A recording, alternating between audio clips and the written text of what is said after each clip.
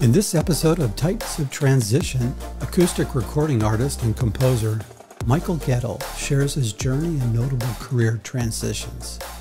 Michael went all in on music at age 8. With strong support from his non-musical parents, he poured himself into learning trumpet and piano.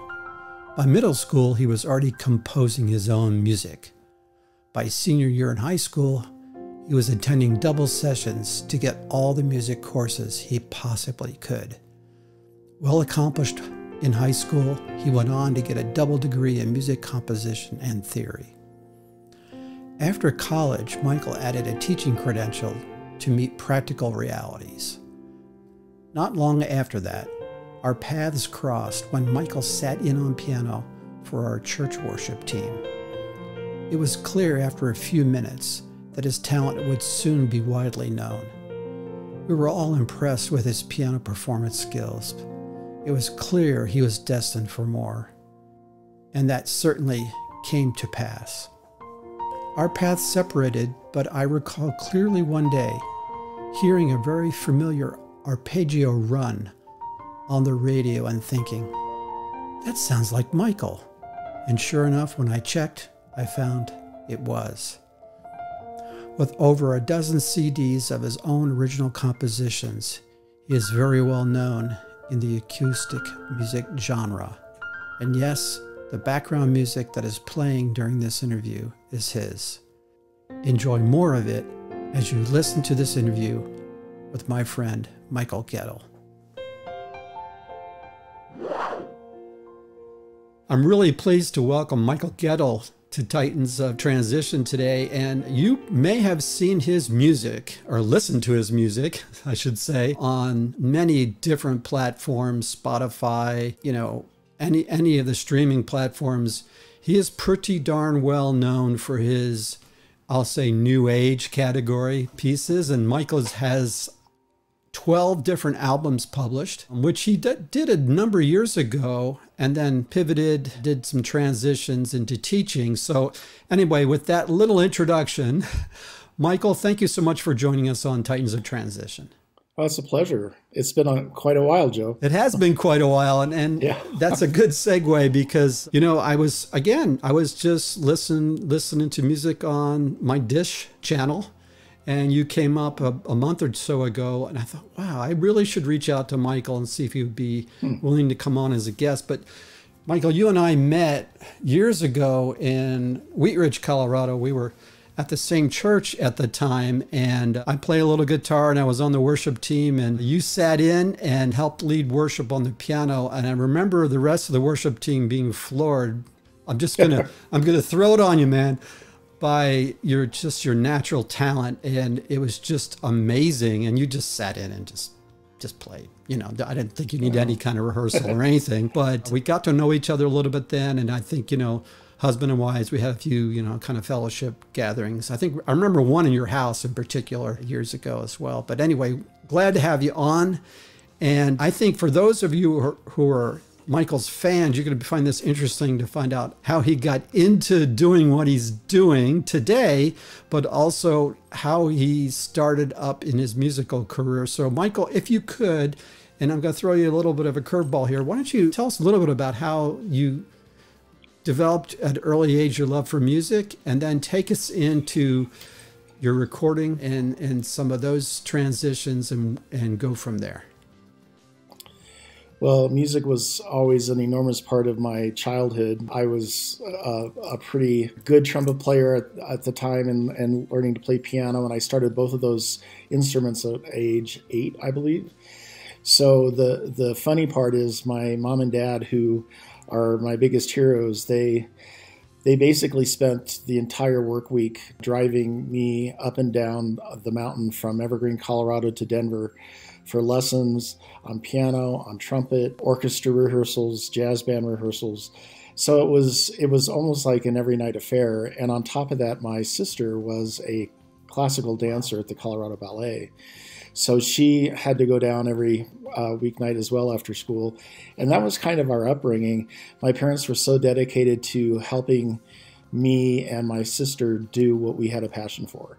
So with that kind of support, one thing just led to another. And So were your I never looked parents back. musical as well? Just curious.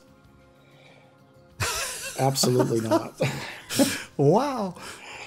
But my dad really loves all kinds of music, but he was a classical music admirer, and one of the biggest memories of my childhood is when he got a hi-fi and a record player, and it was just nothing but classical music and driving me to Denver, and it was just And really for those who aren't lovely familiar way to grow up. with that area, that's an interesting drive up I-70 to get to and from Evergreen. And, in the summer Correct. months, it's not too bad. There's a lot of traffic, but wow, it can be quite treacherous, actually. Oh my goodness, yes. Driving through snowstorms to get to trumpet lessons. There's this and, area, yeah, as I recall, as you're pretty getting closer to intense Denver, sometimes. going down, you get to like where Red Rocks Amphitheater is, where there's a lot of concerts. And it can get kind of squirrely. Yes. It's one of those areas where there are truck escape lanes, all kinds of things like that. Yeah, it can be a little bit Yeah. wild for sure.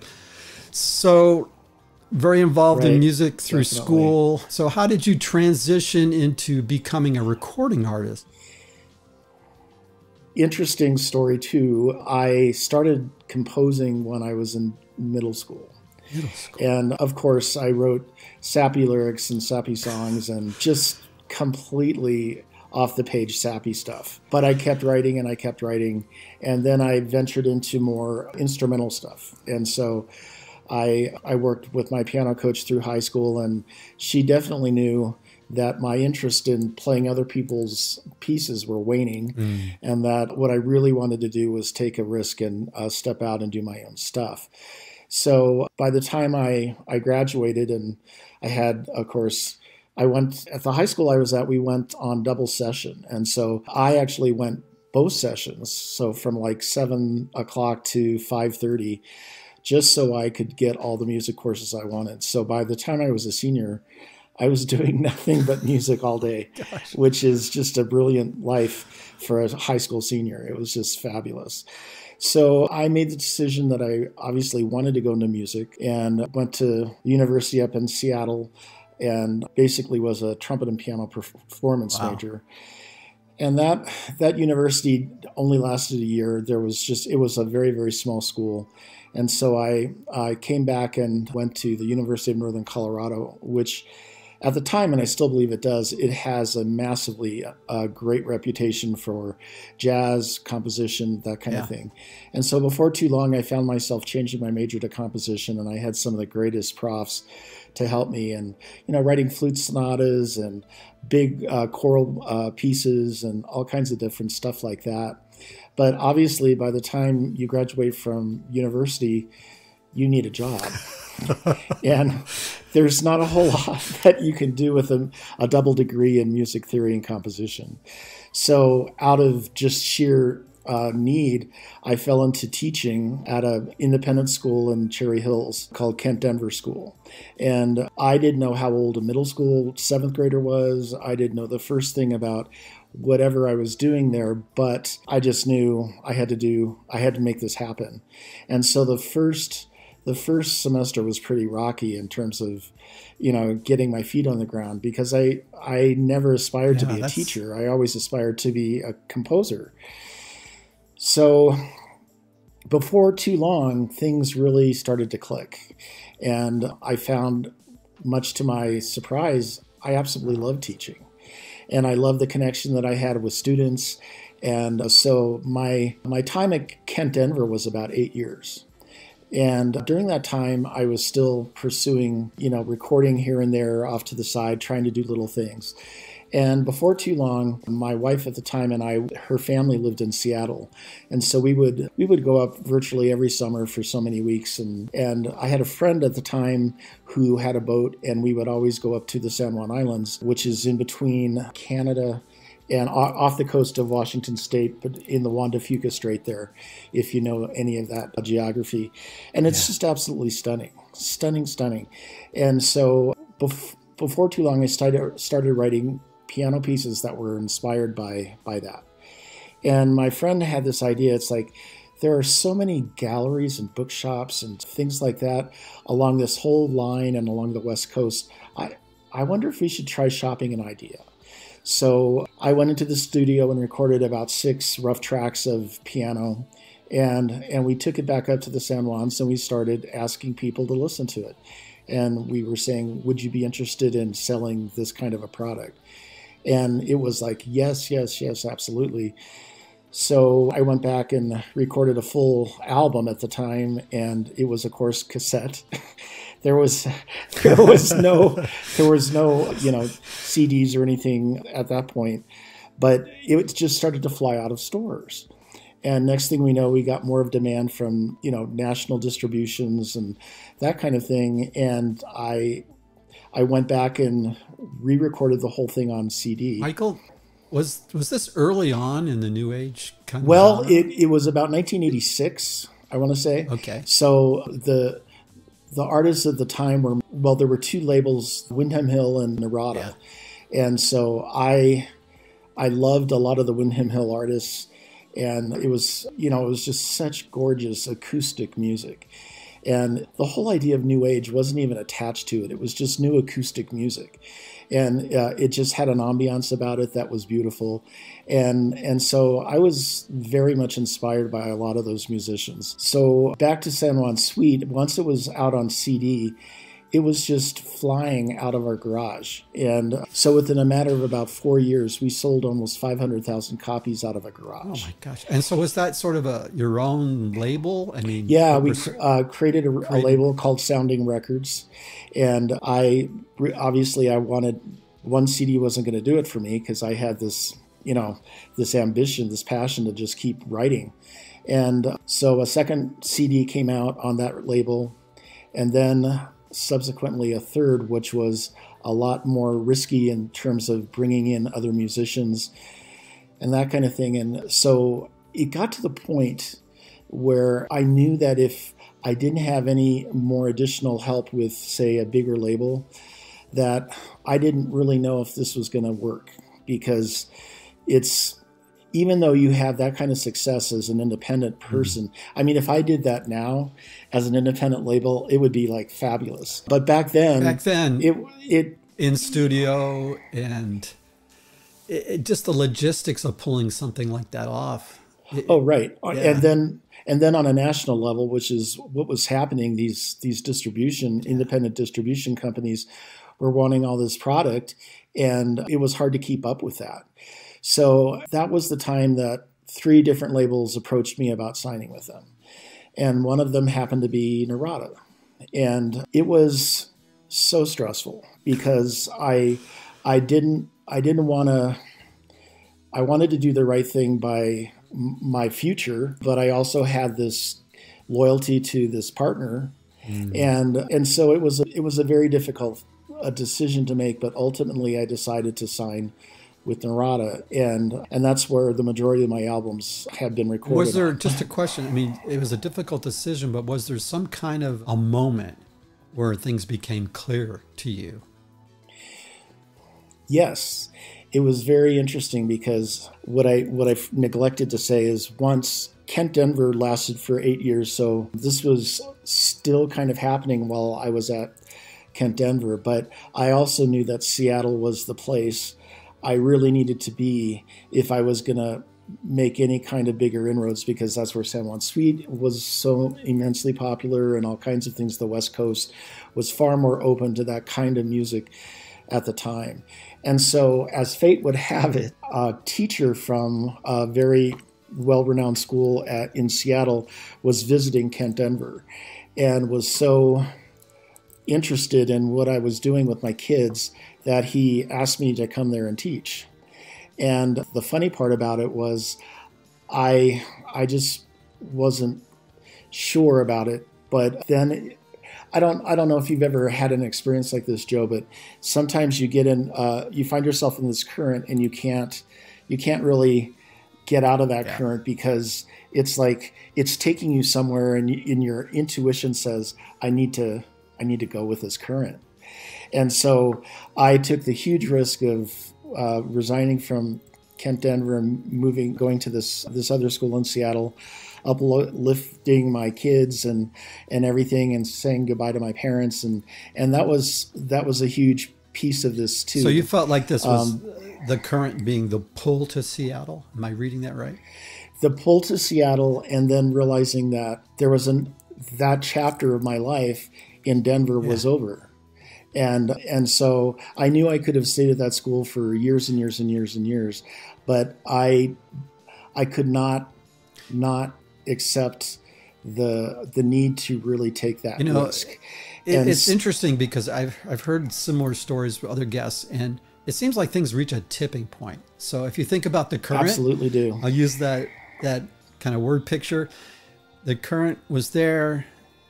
You were getting pulled, but all of a sudden the current became very strong to the point where it could not be ignored anymore. Absolutely. And it was so much as if this was all designed that it was hard to not accept that. So going back to when the moment hit where it became clear, you were asking about when I decided, I happened to actually be in the Southwest backpacking with students, which is something I did virtually every year. So I know the Four Corners and the Southwest pretty well as a hiker and a backpacker. And this was the spring that these labels were asking me to sign. And the pressure was immense because they weren't going to, none of them wanted to take no for an answer. And they were upping the ante and doing all these things. And I had done my homework, and I knew how dog-eat-dog labels could be. And I knew that if I didn't get it right, I probably wouldn't have a second chance at that. So I kept getting harassed on the phone and by fax and all of this stuff. And I told the lawyer at Narada, I said, don't call me anymore. I'm going to the Southwest. I don't want to hear from you. I'm just out of the picture. So I'll get back to you when I feel like it. And so I let it simmer.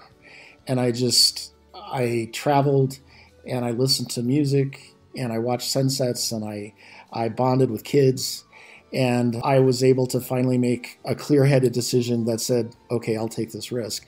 But there was one thing that I really wanted to see happen. So I called this lawyer and I said, I'm out in the middle of nowhere. If you can fax me the contract tomorrow at this national park, then I'll probably sign it. And sure enough, when we drove up to Zion National Park, the park ranger was like, are you Michael Gettel? And I said, yes. He goes, handed me a stack of paper. And so from there, it's just kind of the story that unfolded after that. You know, I was in the studio literally 6 weeks later making my first record for them. That was the key. No, excuse me. Places and Time. But why I let the album The Key slip right then was that was a record that was about 4 albums in.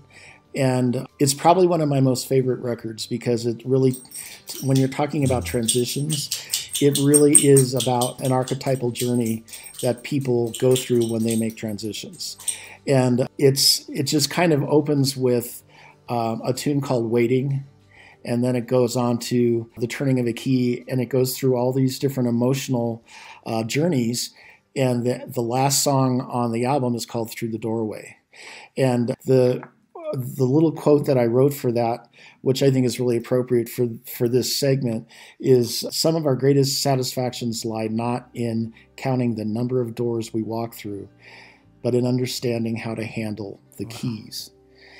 And for me, the key is a metaphor for process. And I believe that transition and process to me are one and the same.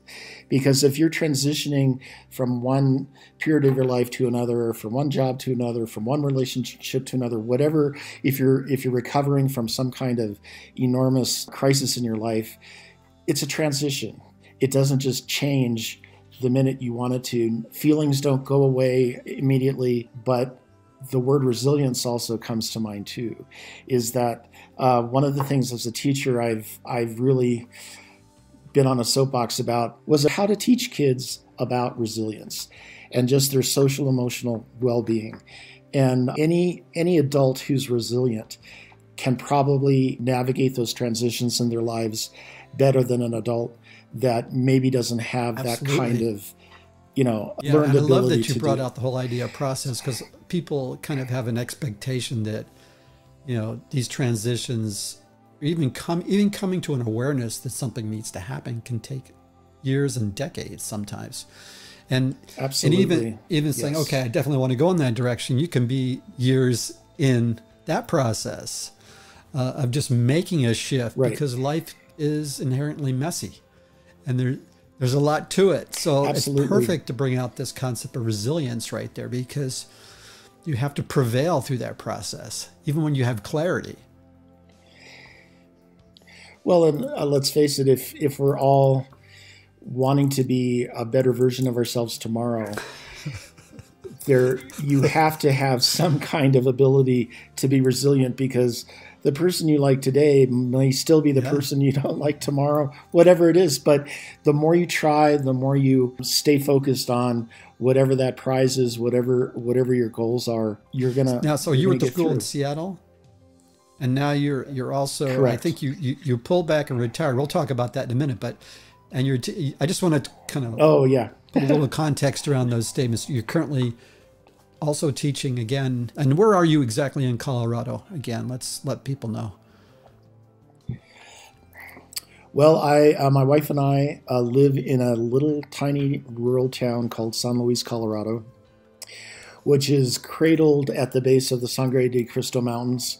You might say it's a foothill community, because the mountains are right there. We're talking 14ers. But it's also located in the San Luis Valley, which is the largest alpine valley in the world. And a lot of people, even in Colorado, don't even know that. But we're home to one of the most amazing national parks, the Great Sand Dunes. And there's just the landscapes and the light is not to be believed. So it's about 16 miles from the New Mexico border in the San Luis Valley. Let's pivot back now. So you started, as you were teaching, you were composing, you were producing your own music. You moved up to Seattle. When you moved to Seattle, how many albums in were you? Had you already made the label shift at that point? I was up. That had been 11 albums. Okay, gotcha. Yeah. And so again, when I spoke about my transition to go to a major label, the transition from Seattle to San Luis was really one of the riskiest, hardest transitions I've ever had to make. And it really happened out of adversity, because I had been at the school for 28 years, which is a long time. I really have a value system that really puts an emphasis on loyalty, respect, kindness, community. And little by little, with a leadership change at the school, that became not nearly as clear to me as it once did. So the cultural shift that happened. There was a big cultural shift, not so much to the teaching approach, but to the faculty itself. And to put it bluntly, teachers who had a lot of tenure there were expendable, because they were making way more than a new teacher could, and there was no sense of honoring that kind of service to a community for that long. So about 27 years in, I found myself opening a contract that was 33% less than I had expected. No one told me, no one said a word. It was just, here it is. And I was furious. I was heartbroken. I went to the head of school and I said, can you explain this? And he had, he passed the buck to someone else and whatnot. And he basically said, take it or leave it. Yeah. So. And that was his approach. It's interesting. I mean, I think you sort of touched on this a little bit about being persevering. And after that many years, and lots of times we assume we made the choice, we're in the right spot, there's no need to transition, everything's great. Right. But our environment is not static over that kind of period of time. So you're just highlighting the fact that, yes, you did make the right choice and was right for a period of time with a certain mix of culture and other attributes that made it the right fit for you. But then it changed. Right. So it's no longer the right fit for you. Well, and, in hindsight, it was clearly the transition I needed. I mean, I so needed that transition. And I didn't realize it at the time. I mean, I was horrified just because here I was established at a job. I was doing 2 different careers at the same time, recording and teaching. I had 3 children to take care of, all of this stuff. And I just thought, this isn't going to work. So I knew that something had to change. But at the time, I didn't know what that was going to be. So I decided to hold steady, and I tried my best to be resilient. And I told myself that I'm gonna, when that transition happens, it's going to be on my terms. And I'm going to be the one to decide what that is. So I stayed an additional year teaching part-time. And that's, again, when I mentioned earlier on the current. There's this current. And it really started by my wife, who we had visited this part of Colorado once before, just because my parents still live in Colorado, and we were down on a road trip, and she had actually acquired some property in the area, and sight unseen. And so we drove out to see it, and we thought, what a quaint little place. This is just really, really lovely. And in the meantime, that final year, I was just miserable. I felt lost. I just knew that this wasn't working for me. My kids had basically grown up and left. I was sitting in a house that was, again, needed a new owner, really, because somebody else needed to start their own chapter there. But I just didn't know how to make it happen. And so she's just shopping around. She loves real estate, and she's just shopping around. And she said, "Oh, Michael, you ought to see this house." And it's right in San Luis. And she showed it to me, and I said, "We're going to buy that house." And it was that simple. And obviously one thing led to another, because there was another buyer, and that fell through mysteriously. And so basically in the course of from May to June, we sold a home in Seattle and relocated from a city that's liberal, that's very, very high energy, has a huge, amount of cost of living associated with it, to a place that is peaceful, tranquil, no stoplights, any more no traffic jams, elk and fox. Oh, well, and there was an element of culture shock to it initially, but the funny part, Joe, is that I thought we were coming to a home that we both fell in love with. And it ended up being so much more than that. We are so tight with our community. We've started a nonprofit called San Luis Music, which we hope to see grow over the years, to be able to give kids lessons more, that can't afford them, or offer band camps in the summer, that kind of stuff. And so between those efforts and people realizing that we were outsiders, but we were definitely willing to do the work. I taught at the school for 2 years. My wife is currently teaching in my old position. And the biggest surprise of all wasn't the landscape. It wasn't the house. Community. It was the people we met and have basically fallen in love with. The big value of mine. But another sense of a current pulling you. Yep. Reaching a point. I mean, the transition you went through in Seattle is what I termed the transition that was thrust upon you. Absolutely. And the adversity was immense.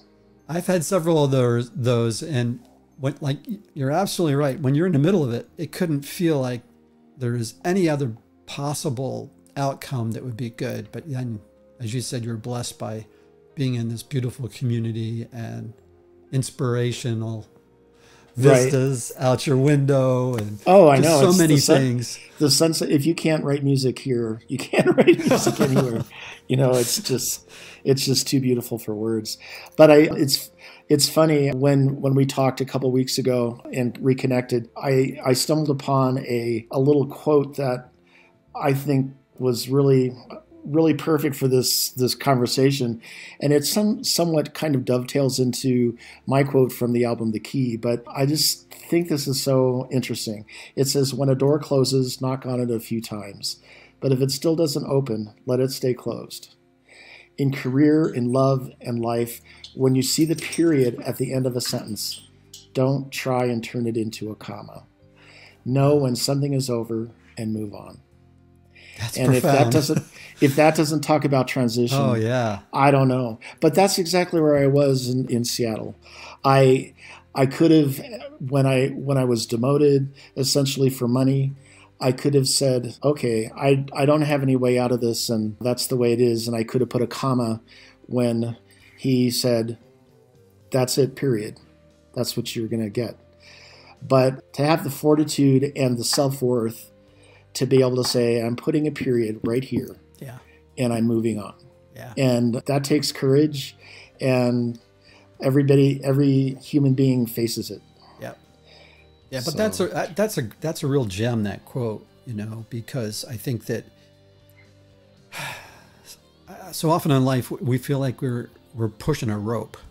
It's the door, but we have in mind something we think is the right thing, but it's just incredible. It's not going anywhere. right. And you need to listen to these. these It's signals. it's like a hamster wheel. Yeah, exactly. And it's funny, So, I do some coaching, and people I coach, sometimes they have reached the conclusion that they're in a certain career, and that's what they need to do, and that's what they're most gifted for. But often they may be skilled, they may be doing well, but maybe that's just not the best for them. And so right. I think that it's kind of like the current, kind of in another way, maybe a little bit on the opposite side, where there's this friction that they're in the middle of. So it's like you're swimming upstream against the current. Yes. And Well, we're trying to hang on to something that's not really the best situation for them. And I call that being stuck. Stuck. The hamster wheel. And yeah. Yeah. Yeah. Yep. And, I know so many people really feel that right now in all kinds of ways, whether it's due to the events of, the last 15 months or any kind of thing. But I do know, and I think it was really evident to me by just being in Seattle and the high cost of living that is there, and realizing if you've got a job, even if you hate it, and you're able to subsist on it and do whatever you need to do to pay the mortgage and all of that, it does feel like if you're miserable, you're stuck.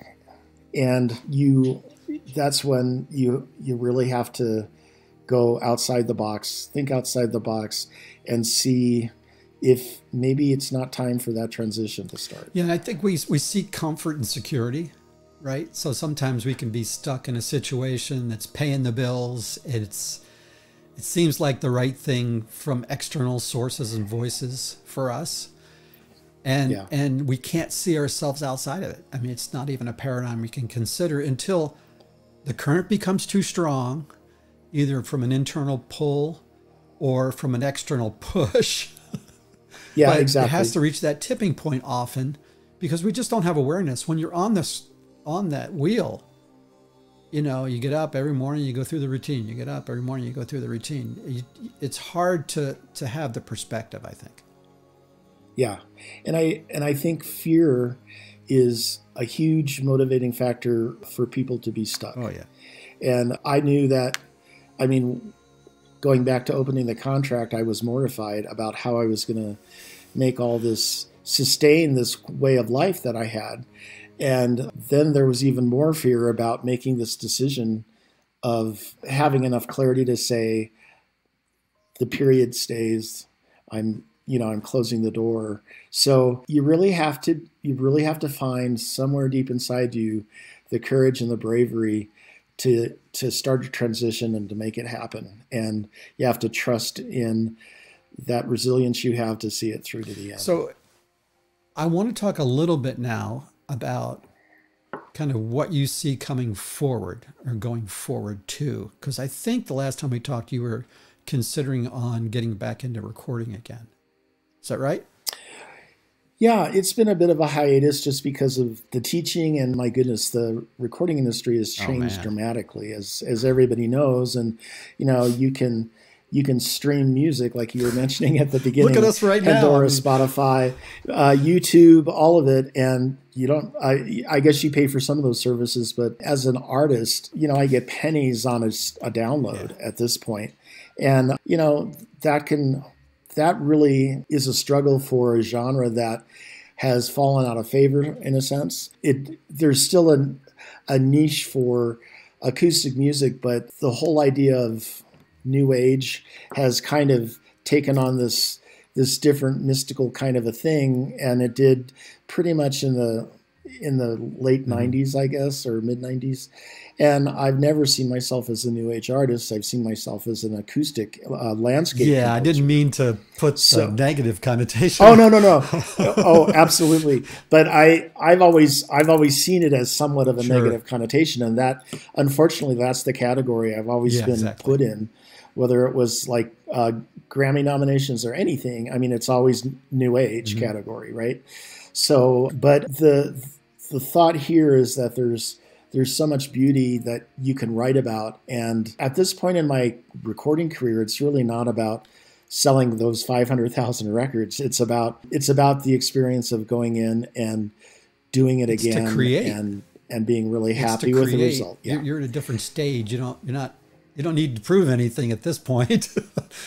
Well, and you're right about that, because there's something really liberating about just being, about not feeling like you have to prove anything to anyone, that you're perfectly content with the contributions you've made. That doesn't mean you're going to do nothing with your retirement or anything along that line, but there's a real liberation and freedom in just being in a space where you've gone through the transitions and you've had that big adventure maybe as an older individual, and you landed on the right side of it, and it's okay to coast at that point for a bit. The interesting thing too is there's other formats and other things that could be done that might dovetail and put your teaching together with, you know, your actual creative output and your composition and your performance. There's lots of different things that people do that sort of meld those things together that you would have 100% control over, for one thing. Yeah. Absolutely. Well, that's one of the purposes for San Luis Music, the nonprofit. It's kind of a big umbrella where my wife Elizabeth Narada, that's her recording name. She just recorded an album a year and a half ago, finished it up, and it got released through San Luis Music. So she's definitely a mover and a shaker, and I got to catch up with her. So it's my turn to record, I think. Yeah, well, it's fabulous. It's called Souvenir d'Italia, and it's got mandolin and accordion and violin, and it's just a beautiful, beautiful journey through Florence. Let's take a couple minutes and just sort of summarize some of the lessons you've learned. And I'm just going to ask you to sort of pull them out, if you would, through these transition experiences. It might be a little repetitious, but just see what you can do to pull them together for people to be listening and might be going through a transition or struggling, or maybe you're on that hamster wheel. Well, there's just so many buzzwords that come into my mind, and the one is, I think, adversity. And that a lot of transition is born out of adversity. And if you're going through adversity, you have to really be introspective, and you have to think about what's in my control, what's completely out of my control. And if I did these steps and actually begin a transition, you're actually taking control back. You're giving yourself the power you need to be able to move ahead. Resilience is the other key buzzword, I would say. It doesn't happen overnight. It's not easy to do. No one likes uncertainty. We're all kind of security-minded as human beings, I think. We want comfort. We want all of the things that make us feel okay and safe. And sadly, so many people in the world don't have that luxury. We are so fortunate to really have that, I think, at least most of us. And just trusting your intuition about the current. And if, like you mentioned before, if you're going against a current, that should be a huge signal to you that this isn't the river you want to be in. You know, you need to find the stream next door or whatever, because that current's going to pull you down eventually. So ride, you know, to use a analogy of whitewater rafting, you have to, you know, you have to know where the whitewater is, and you have to ride it well, so you don't tip your boat over. Big.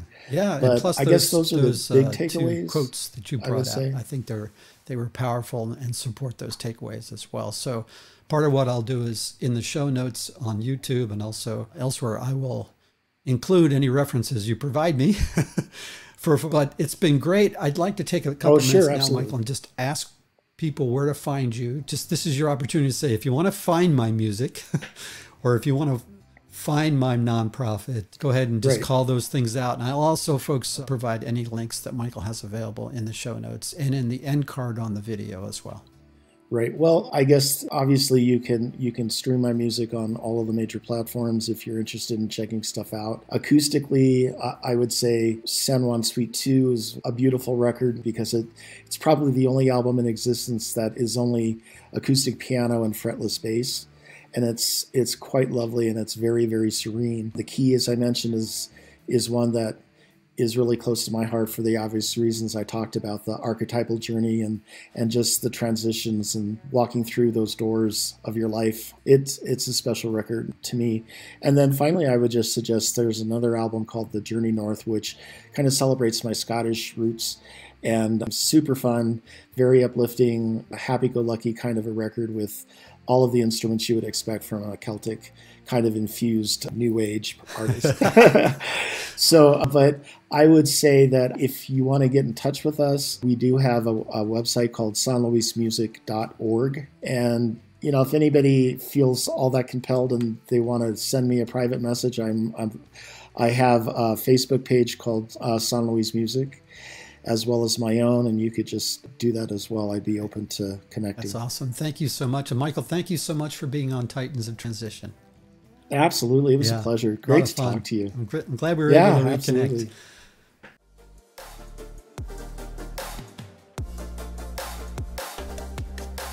Hey, thanks for joining me today on Titans of Transition. I hope you enjoyed the episode. Please check the show notes for additional information. Also, please like and subscribe to this channel.